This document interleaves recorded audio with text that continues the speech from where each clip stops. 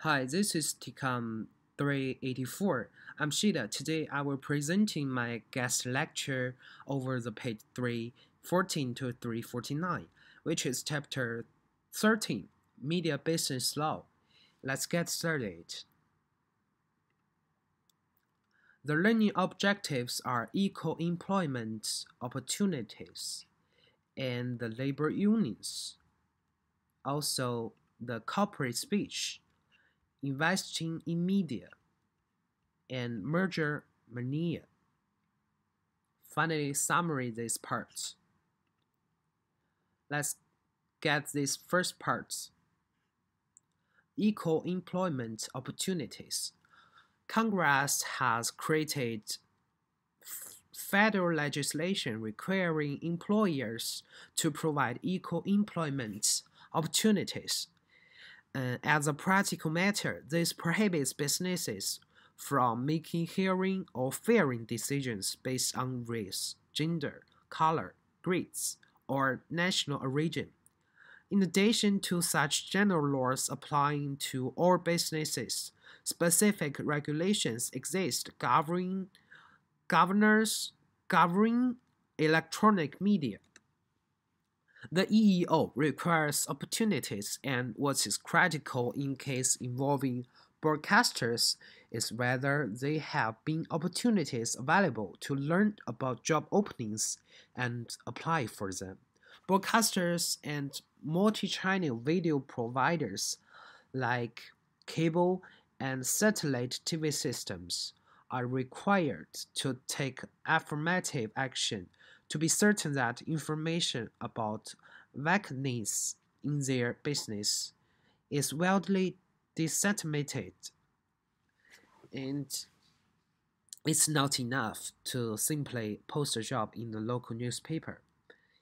And in 2017, a group of broadcasters asked the FCC to allow only vacancies to be posted online.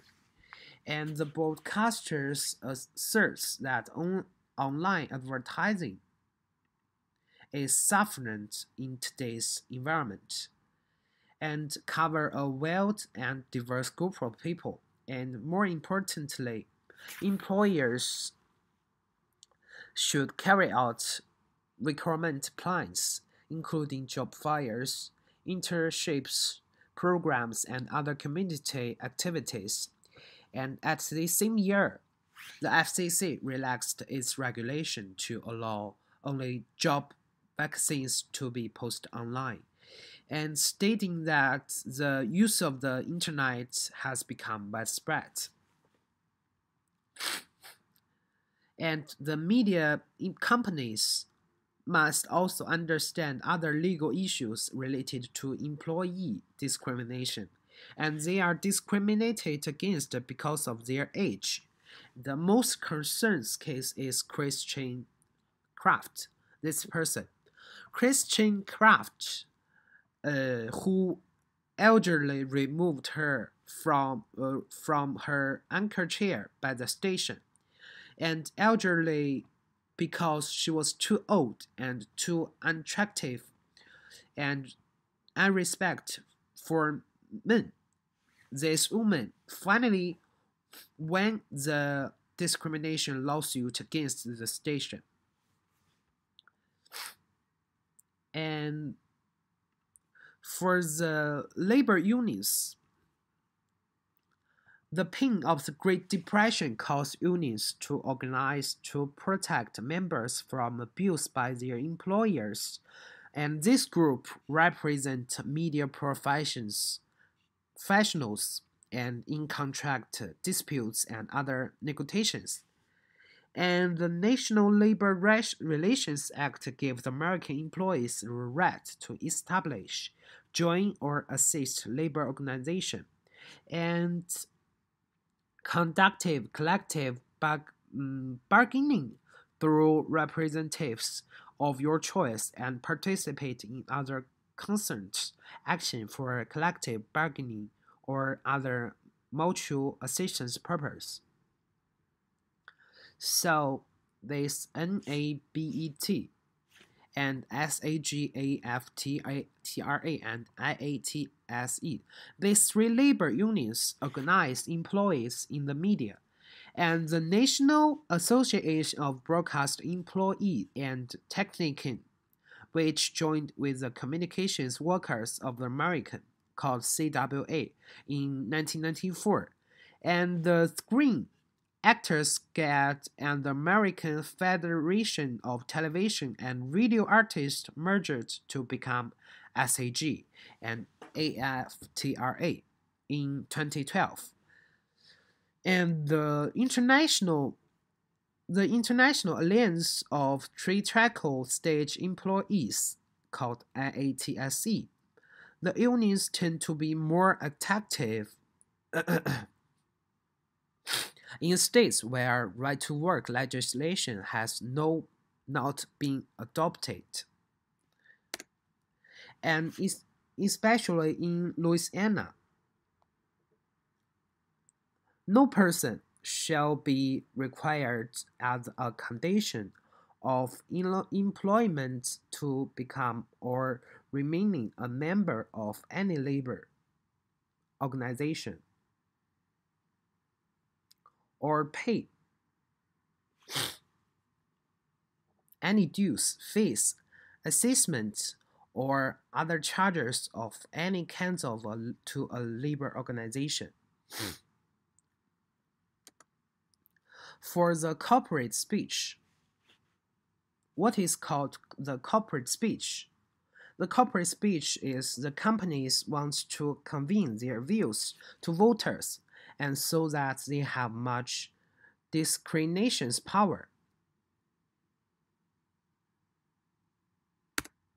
For the investing in media, the Security Acts of 1934 charged the way Americans invested in their businesses.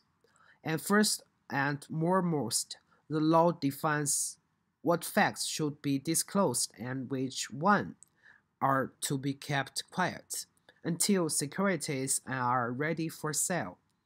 Even before media stock are sold, and the corporation must file a registration statement with the SEC and wait before they start promoting their stock sale. And the Legislation Reform Act 1995, which the Safe Harbor of Rule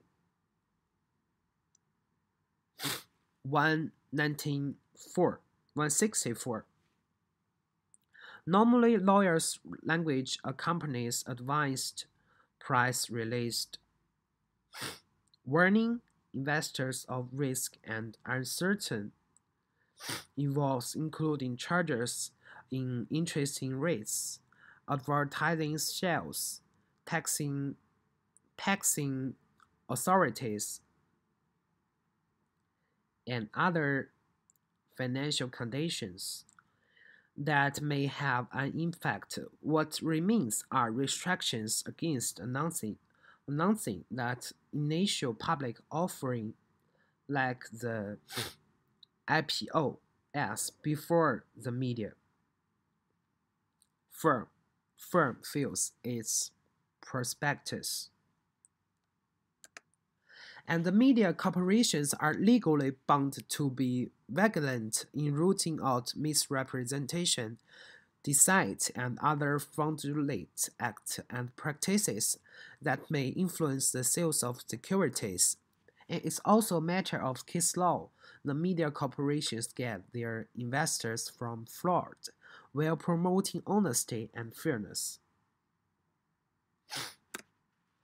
For this part, the merger mania is called the urge to merge media enterprise has promoted the government to ask for report from the company that seek to take control of one of its competitors.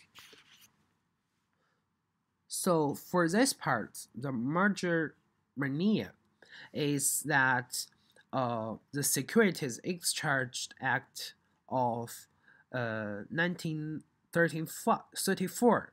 And if a stock seller makes an untrue or misunderstanding statement of a material fact, she or he will be subject to liability resulting from anyone acting or on that misinformation.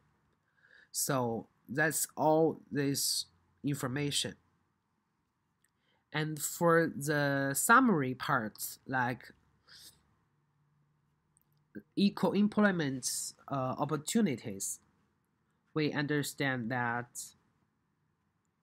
for the antitrust laws which prohibit companies from engaging in anti-competitive behavior and apply to media companies as they do to any other industry. There are several notable examples of legislation that promotes certain activities that may violate antitrust laws such as competing newspaper sharing facilities or regulation of sports events. And employment laws also apply to media companies, but like antitrust employ motion and specific like special niches have been developed to allow outlets to hear children and to allow broadcasters to remove anchors on the grounds of age without losing age discrimination suits, like we said, the person called Christian Kraft. And companies that share stock have the special obligation, like to protect their shareholders, the owners, by treating them fairly. And those inside the company with inside information can use their position to buy shares in the company just before a big discovery is announced, and or sell shares just before the dreaded news of a loss is announced. And insiders are prohibited by law from trading on such information, and in some cases, journalists who obtain such information in public are held liable as well. So, finally, I think a contrast, like for our media business law, a contract is that uh, not everyone who has a job sign a lengthy legal contract, but in media industries, many people do have contracts, and those contracts contain a lot of more than just salaries or job discrimination descriptions. And some media contracts including morals clauses that prohibits employees from engaging in any activities of the job that may reflect badly on the employers. And many employees contracts including moral clause that prohibits employees from engaging in any activities of the job that may reflect badly on the employers.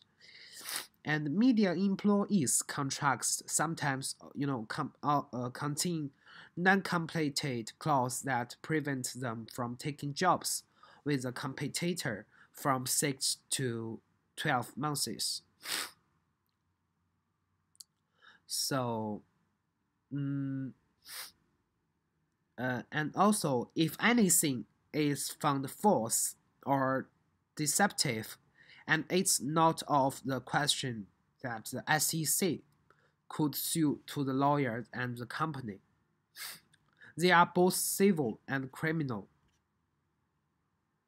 penalties for violating the security laws. That's the investing in media mentioned. So I think that's what we should cover. So thank you for listening.